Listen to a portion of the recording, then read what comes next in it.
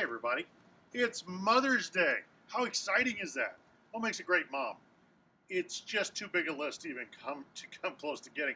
But when I think about my mom, I think about my wife, I think about my grandma, both my grandmothers, I think about prayer. I know I talk about that a lot, and we're in a series on prayer. Interesting, isn't it? I think prayer makes a great mom. I think it makes a great mom to be also. And I think those prayers go right to God the Father. In fact, there's a story in the Old Testament that talks a little bit about this. There's this guy, and he has two wives. Yeah, polygamy. And it happened a lot in the Old Testament cultures.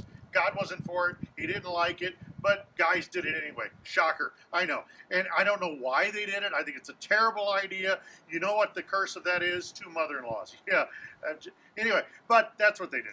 And so this guy has one wife who has all kinds of children, and back then that means big success. He has the other wife who doesn't have any children. She's barren.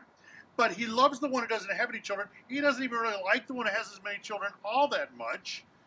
The one who doesn't have any children, her name's Hannah.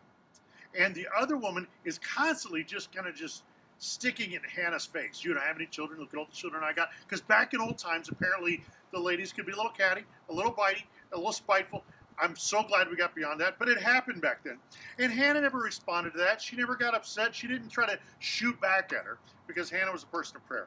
And so she went to God, and here's what her prayer was in wanting to be a mother. It said it like this. O Lord Almighty, if you will look down upon my sorrow and answer my prayer and give me a son, then I'll give him back to you. He will be yours for his entire lifetime as a sign that he has been dedicated to you, O Lord.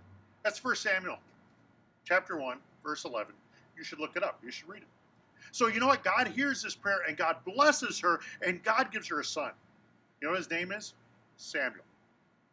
And because her heart was so honoring towards God, not only said, Lord, answer my prayer, give me a son, but I'll give that son back to you. She raises that son, and then she takes that son and offers him back to God.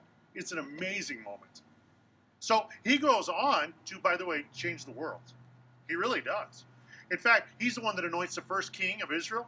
Then he anoints David, who will be king of Israel, who, by the way, leads to the lineage of Jesus, the Messiah. And if you look at one of Hannah's prayers, you might see what a lot of scholars believe is a prophecy of the coming Messiah.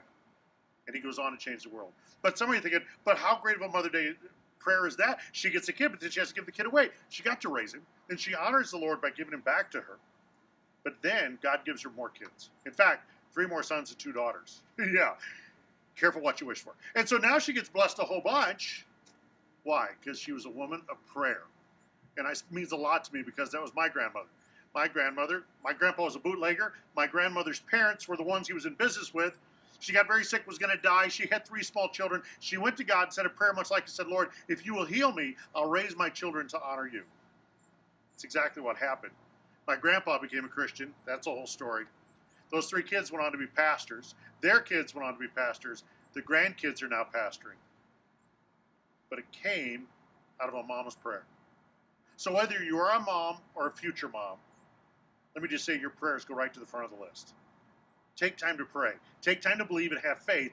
And mostly, remember to give back whatever you get to God, because then he multiplies it and blesses you more. Happy Mother's Day. Hope to see you soon. God bless.